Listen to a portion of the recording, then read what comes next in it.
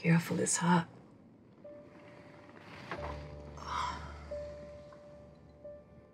So why now, Malik?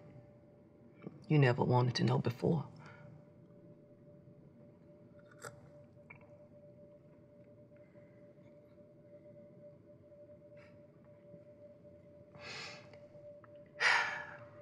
You went to school as usual.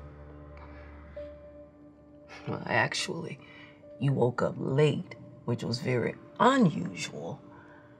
I remember that vividly. You were moping around, and I didn't think much about it.